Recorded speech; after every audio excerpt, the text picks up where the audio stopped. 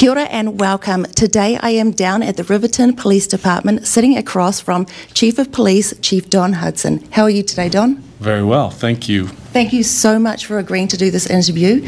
Now I do have some questions here and we will just jump straight into it. Okay. Okay, so the first one, how long have you been in the police force?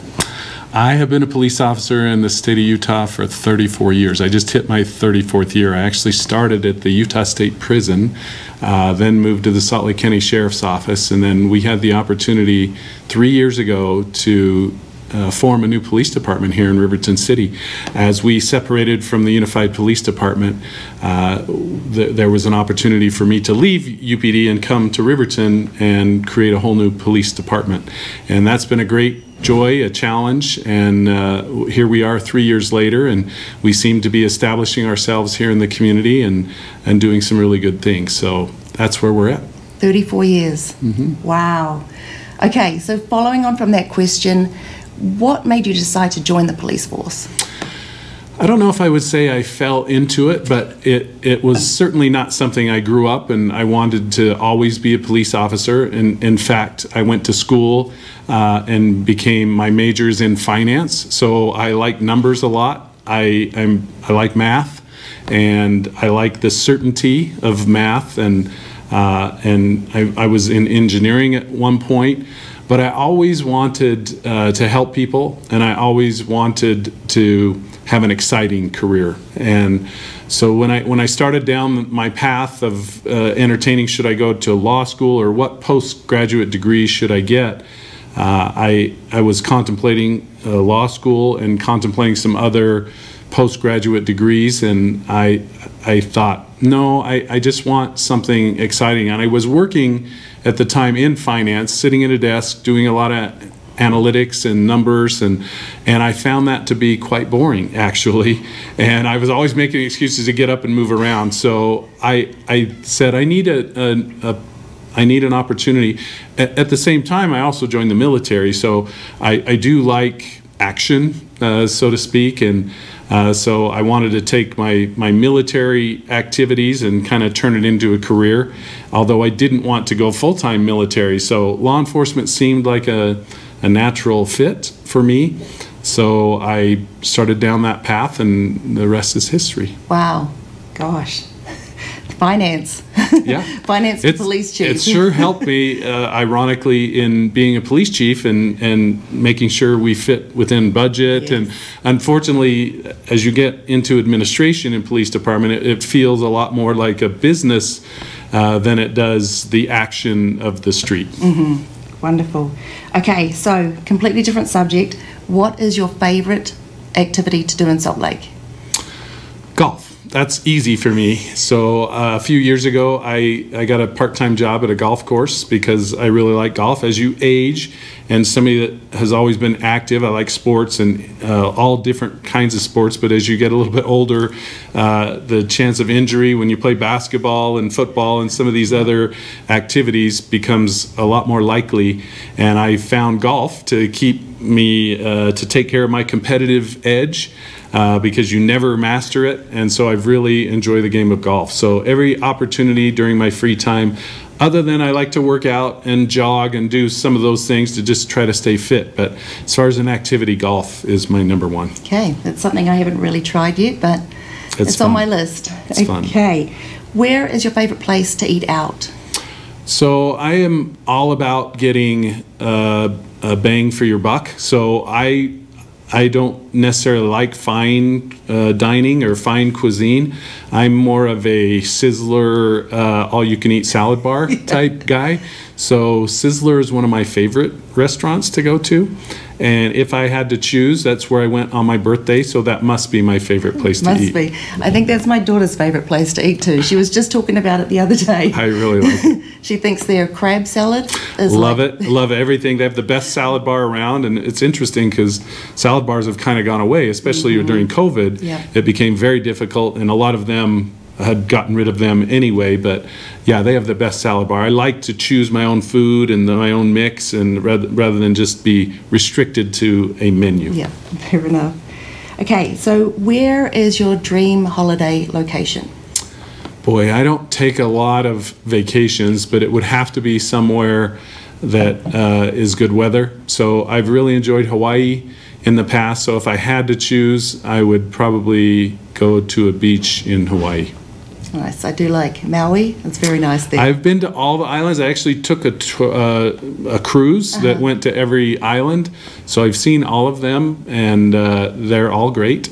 And I do like Maui a lot. I liked the remoteness of Kauai, and I like it all. I mean, it's just the weather's great and it's relaxing. Yeah, there's not much to not like about Hawaii. Sure. Okay, so getting back to Riverton in general, with all of the overnight crimes and stuff coming out of people's vehicles and that sort of stuff, what can residents do to better secure, that from happening? We get this question a lot. So the number one key, obviously, if you can keep your vehicles in your garage, that's the most optimal. If you don't have the room for that, you certainly need to remove everything of value out of your vehicles. It's amazing the number of guns that we have people leave in their vehicles, and then they're stolen as a result of a vehicle burglary, or very, very expensive tools. So people's make a living with the tools in their truck, and so it seems like vehicle burglaries really pick on what they perceive to be work trucks, because they know there's going to be valuable tools, plus they can just immediately run to the pawn shop and get cash for a tool or sell them online. So they go for high dollar tools, they go for guns, obviously, and anything else of value. So the first thing I would say is remove all things of value, especially high value, from your vehicle. I've heard a lot of people talk about whether I should just leave it unlocked and let them rifle through and they're not going to find it. I don't know if I agree with that 100%. I think you should make it more difficult. The more difficult you can make it, they're going to move on to another target. So I do believe in locking vehicles. I believe in lots of lights. Motion lights are great. Cameras. A lot of people are disregarding. There's so many cameras out there now. So a lot of the thieves will try to conceal their identity, and they're onto that. But once again, they're looking for the easiest target. And so if this person has all sorts of lights and they're lit up like the sun in the middle of the night, and everything's locked and there's nothing of value, they're going to move on to another area. So those are a few of the things that I guess I would suggest. Secure your vehicle, well lit. In fact, motion lights. If you have a dog that happens to be out and is going to react when somebody is on the property, that's always a good thing too, although it does bother your neighbor. So there's a little bit of a balance there. Yeah. So. Okay, fair enough. So what advice would you give to a high school student that was contemplating going into the police force? Anybody that's contemplating going into the police force, I would encourage them to talk to a lot of people that are in the profession. There's a lot of misconceptions about, like, a lot of people will grow up and say, I want to be a SWAT cop, or I want to be a canine cop, or I want to be a motor officer.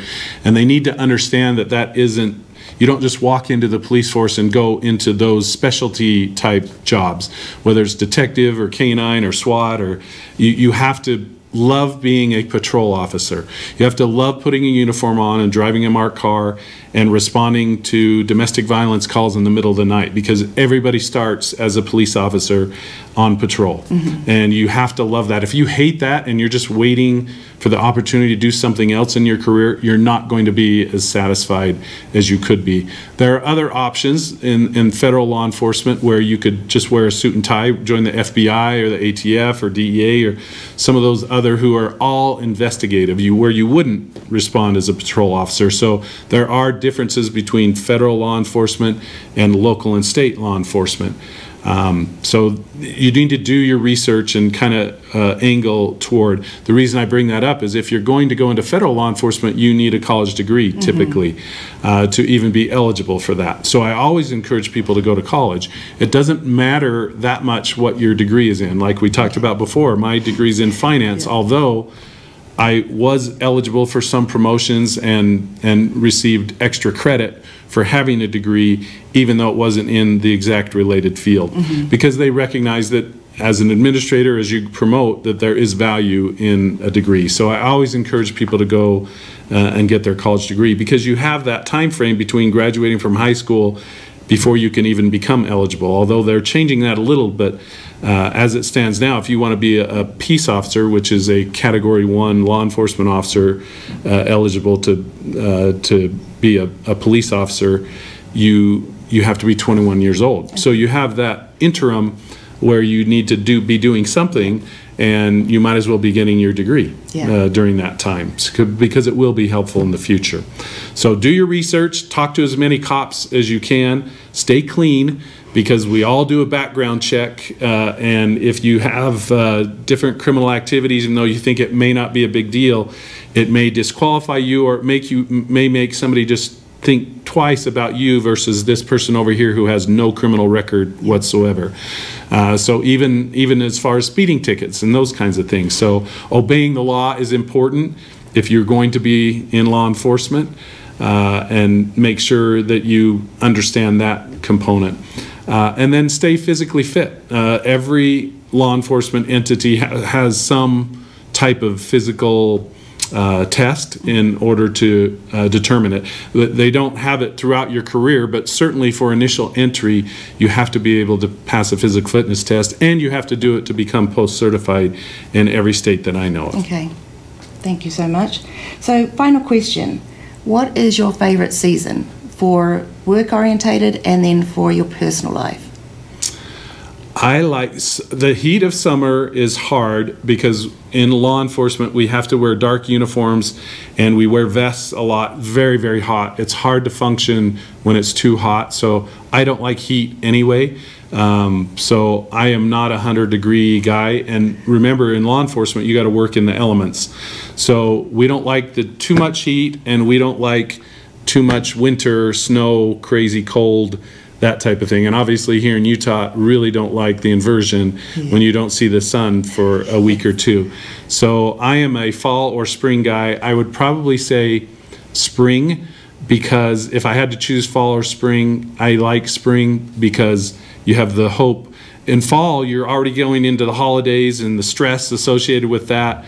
And so I guess I'm not in quite as good a mood in fall as I am in spring, because you've got everything is coming alive again. You're coming out of winter. It boosts your mood, and you know you got summer to follow up on that. So I would say spring. Okay, wonderful. Well, that is it for my questions. Do you have anything you'd like to add? I don't know. Thanks for doing this, and thank you for your support of the police department. I guess that's one thing I would say is it's fun to be police in a community that supports the police department, and we have felt that here in Riverton for sure. You hear about all the stories around the country about how bad it is with policing and how adversarial the relationship is between the community and the police department, or the media and the police department. We just don't feel that here in Utah. We have felt nothing but support. And that makes it a lot easier to do our job. In fact, we can't do our job without the cooperation. There's just not enough of us.